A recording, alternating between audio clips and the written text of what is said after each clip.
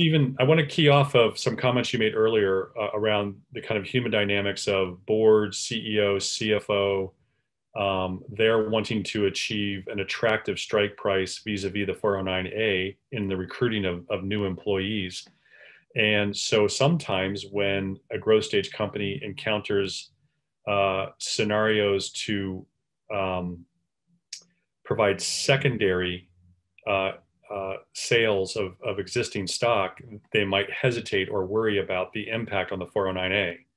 So a secondary being allowing an existing shareholder, a preferred shareholder, a common shareholder to sell their stock to a third party rather than a new issuance of preferred stock. So here's the scenario. It's 1 year after the last preferred round of financing for that company, and the company is allowing a one-time sale by a founder or a couple of executives to sell some of their common stock to a third party, and the company will provide information on the company to the third party buyer.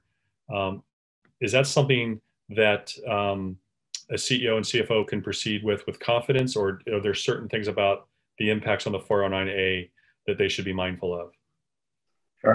And with respect to secondaries, I think because of all the considerations that you just mentioned, it's good to be intentionally planning ahead for your secondaries, who's going to participate, how frequent, and the amount that potentially would be involved, because all of these have ultimately some influence over the valuation. And by far, I'd say that the most commonplace secondary that we typically see in early stage companies is one where it's a founder liquidity type of event, or one where it's the founder and a few key employees who provide some measure of liquidity. Now, on one hand, you mentioned that in terms of information, essentially there's access to information. So from a due diligence purpose and from a pricing perspective, the price for the secondary wasn't set in a vacuum. However, really the kind of the key consideration for this situation and for others is thinking about the participants, the sellers in this case, in the secondary. And as a general rule of thumb, as you expand your circle of participants, the more weight typically is given to that secondary.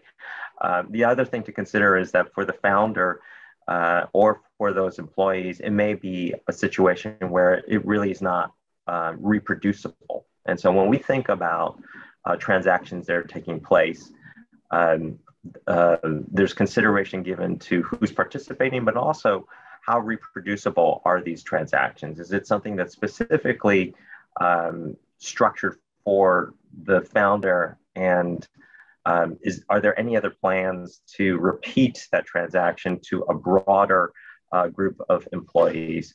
And oftentimes what we find is that for that first secondary transaction that is really targeted towards just a few people and really is not reproducible, that it is setting a starting point for the secondary transaction in terms of perhaps what you're planning down the road, but frequently does not have a direct bearing on the 409A valuation.